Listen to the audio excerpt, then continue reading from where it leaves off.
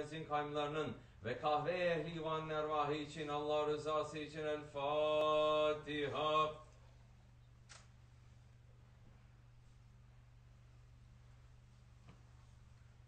Euzubillahimineşşeytanirracim. Bismillahirrahmanirrahim. İnnallâhe ve melâiketehu yusallûne alen nebi. Ya eyyühellezîne âmenû sallu aleyhi ve sellimû teslîmâ.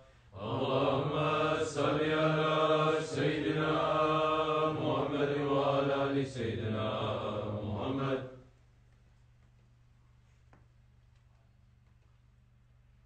Allahu Ekber, Allahu Ekber, Allahu Ekber, Allahu Ekber. Eşhedü en la ilahe illallah. Eşhedü en la ilahe illallah. Eşhedü enne Muhammeden Resulullah.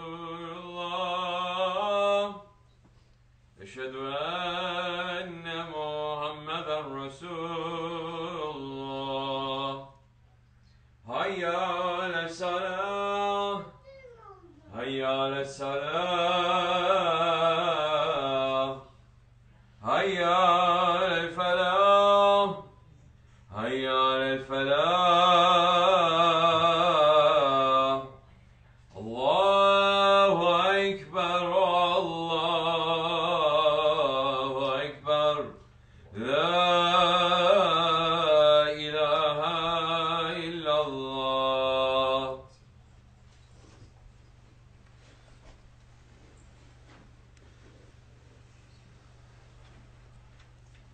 Elhamdülillah, elhamdülillah, elhamdülillahi rabbil alemin, ve salatu ve selamu ala Resulina Muhammedin ve ala alihi ve sahbihi ecmain.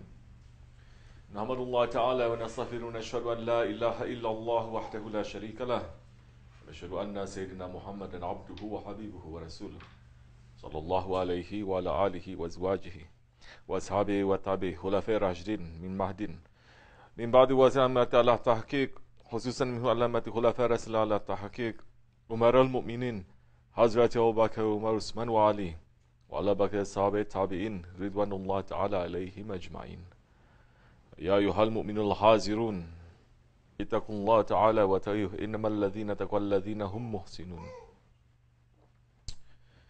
All praises are due to Allah subhanahu wa ta'ala. All praises are due to Allah subhanahu wa ta'ala, who created and honored the children of Adam. All praises due to Allah subhanahu wa ta'ala, who created mankind in ahsani taqwim, the most perfect form, and then sent him to asfala safilin, the lowest of the low. All praises are due to him who sent his most beloved Sayyidina Muhammad alayhi salatu wassalam as a mercy to all the worlds. And may all peace and blessings be upon the Holy Prophet alayhi salatu wassalam, for whose sake Allah subhanahu wa ta'ala created everything. All peace and blessings be upon the light of guidance, the Imam of the messengers, the master of the first and the last. And may all peace and blessings be upon his blessed family and his noble companions. O believers, welcome on this day of Jummah, which is a gift to the nation of Muhammad alayhi salatu wasalam. Welcome to those who are coming to the Jummah prayer with the intention to sit and to learn and to take something that they can apply to their lives and make themselves to become better servants to their Lord Allah subhanahu wa ta'ala. O believers, speak the truth. Always speak the truth. Holy Prophet ﷺ is saying, hold on to the truth, because being truthful will lead you to becoming salih, becoming righteous. And the salih people, if you are salih, it will lead you to paradise. A man will keep saying the truth and striving for truth, and if he keeps doing for that, he is written before Allah as very truthful, Siddiq. Beware of lying. Lying leads to sin, and sin leads to the fire. The man will keep lying and striving for falsehood. If he does that, he will be written before Allah as a great liar. O believers, do not be from those who do not deceive others with their tongues. Do not be from those who break promises. Do not be from those who have two faces. Because Holy Prophet ﷺ said in another hadith warning us, whoever is double-faced in this life, he will have two tongues of fire in the hereafter. May Allah subhanahu wa ta'ala protect us from being in this group of people. 21st century man, they have lost his sense of honor. 21st century man has lost his sense of faith. In these days, we find that people, they make promises. They say words without understanding that they are being taken to account for every word that comes from their tongues. And in this time, almost all of mankind are fitting into the hadith where Holy Prophet ﷺ described the hypocrites, the munafiqs, because he is saying that the hypocrite, the munafiqs, it has three signs, which are, whenever he speaks, he tells a lie. Whenever he promises, he always breaks it. And if you trust him, he will prove to be dishonest. The true believer is that one who keeps his promises. Because Holy Prophet ﷺ said, the promise is the debt of the believer. Meaning that when you make a promise, you have a debt that you have to pay.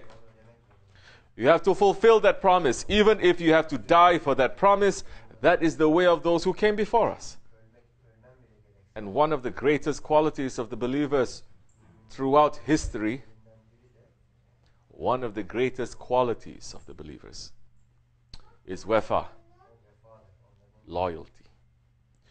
The Muslims that came before us, they stuck to their words and they die for their word, no matter what. Look to the Sahaba Kiram. Look what they did for the sake of the Holy Prophet. When they took bayat from the Holy Prophet ﷺ, they fulfilled all the conditions of that bayat. One Sahabi was once asked, what did you pledge to the Holy Prophet when you took bayat with him? And that Sahabi said, we pledge to die for him. Hazrat Musab bin Umair in the battle of Uhud, he knew that he was going to die. But he charged forward into the battle in order to protect the Holy Prophet. And even though he was one of the richest Sahabi before Islam, when he was martyred, there was not even enough cloth to cover him for his burial.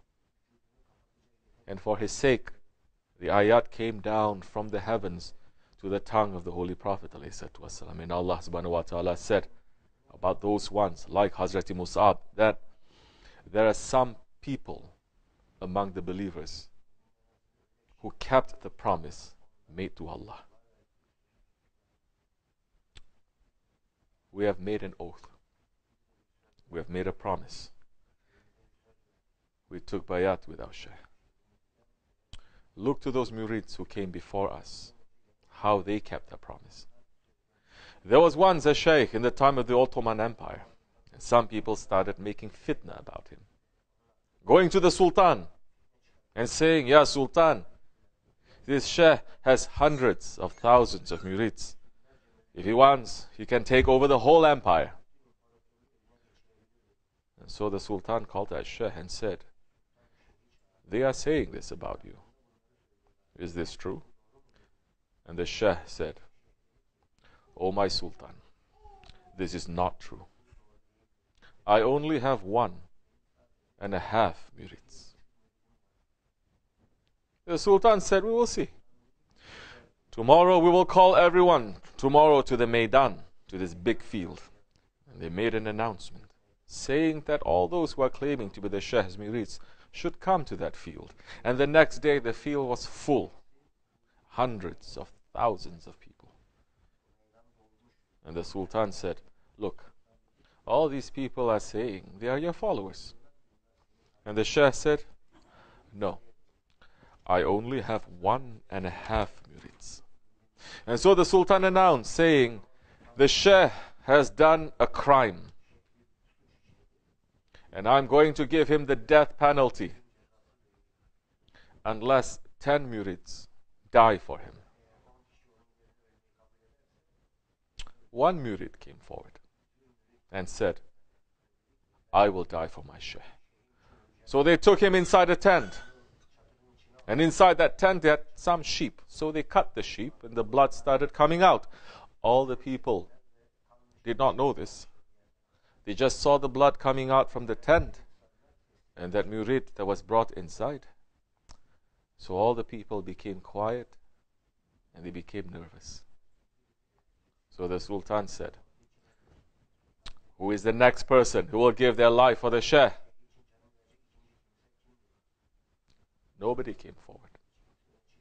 Only one woman came forward and said, I will die for my Sheikh. And again, they took her in the tent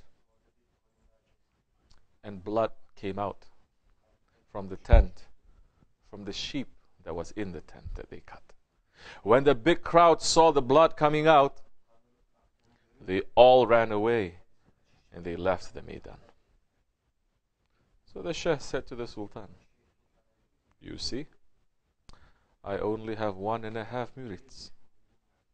And the Sultan said, is the man your 1 murid and the woman your half murid? The Sheikh said, no, it is the opposite. The man did not know for sure if he would die.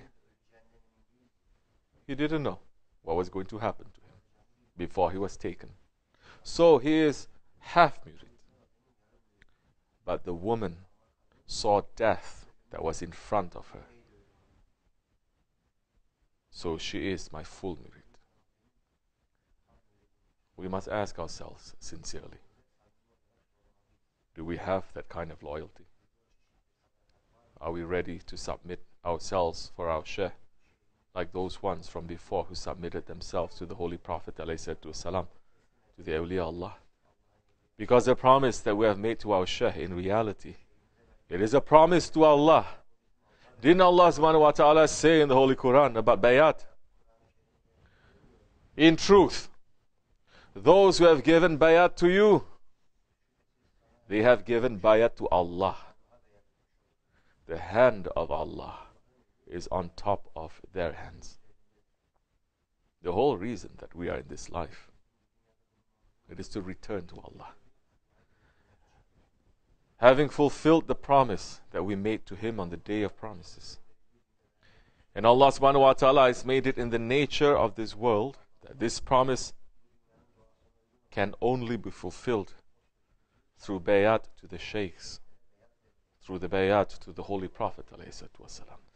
If you have given bayat, that bayat, it is going to be tested. And if you keep that bayat,